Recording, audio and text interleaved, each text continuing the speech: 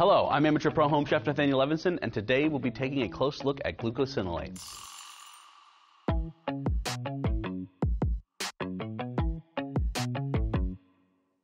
Glucosinolates. We talked about them back in our Brussels sprouts episode, because glucosinolates are compounds that are most commonly found in the brassica family of vegetables, which is Brussels sprouts, cabbages, and things like that.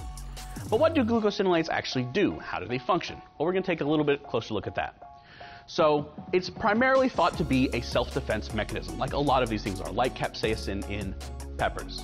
Basically what happens is when the plant feels like it's under attack, these glucosinolates get broken down by an enzyme called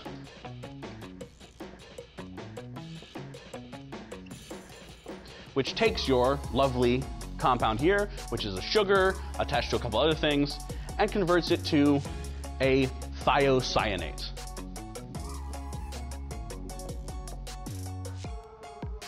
And these things are unpleasant. So this is what gives you that sort of bitter edge and that nasty smell that you get from those types of plants. Now this reaction is promoted at low heat. So low temperature cooking, which boiling water is considered a low temperature process promotes this reaction, which is why when you boil cabbage, when you boil Brussels sprouts, you tend to get more of those nasty sulfurous tastes, a little more of the acrid taste. But high heat compounds helps to kind of bypass this, breaks it down, this goes away, and that's when you get that nice sweetness that we like in those plants. If you're ever cooking something for the brassica family, Brussels sprouts, cabbage, just remember, high heat method's good, low heat method's bad. Glucosinolates, nasty. Till next time, I'm your boy, Amateur Pro Home Chef Nathanael Levinson.